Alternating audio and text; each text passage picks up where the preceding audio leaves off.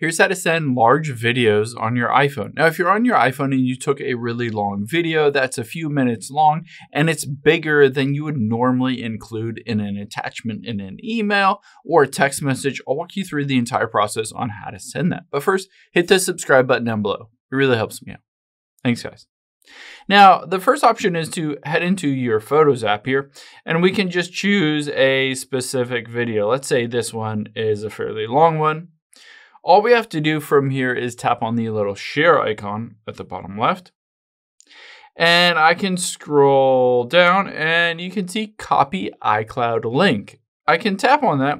And essentially what this does is it will upload this video to the iCloud, and then it will create a shareable link that you can then email or text anyone with it, and anyone with that link, that specific URL, will be able to go in and download that specific video to their phone, to their computer, or whatever.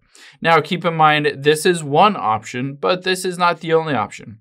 There are other options, for instance, if you want to email. So I can tap on email and hit new. And let's say I tap on the photos here and choose another large video. Essentially, if you choose a video within the email, it does things a bit different. What it does is it will compress this video to make sure that it is small enough to include in this specific email. So keep in mind, if you want to, or you're okay with compressing that video to be a size that's approachable within that email, and it will be accepted through Gmail or anything like that.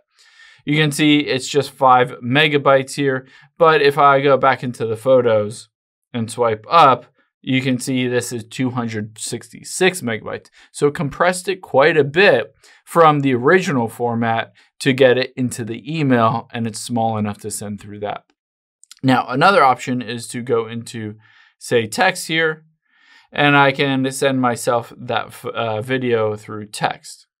So let's tap on the video, and you can see just like that, if I hit the send button, it will just automatically text that specific video. Again, it does compress the video to basically be able to be sent through text message on here, but essentially it will go through the process and format it correctly to send even very large, long videos directly through text message as long as you have iMessage.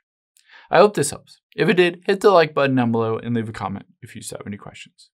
Thanks, guys.